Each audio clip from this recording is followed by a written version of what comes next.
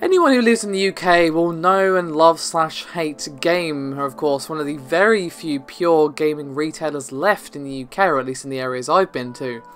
And according to them, 5.1 million PlayStation 4 and Xbox One consoles have been sold in the UK. Now this was actually reported as a figure in a presentation of their financials, and they cited GfK, IHS and IDG. Now these represent the install base for the current gen consoles up until January the 23rd, 2016. Now interestingly, this is actually up 45% on the 3.5 million units the PS3 and Xbox 360 had sold at the same point in their life cycle. However, according to MCV, the number Game is reporting may well not be upweighted, and therefore the actual UK install base of the PS4 and Xbox One could be as high as 5.4 million.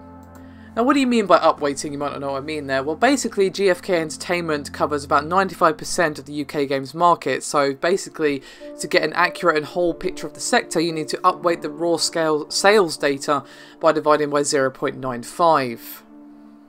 Now you may have seen the report earlier this month that the PlayStation 4 had sold 3 million units in the UK, so taking into account these figures from Game, the Xbox One has sold roughly 2.4 million units in the UK.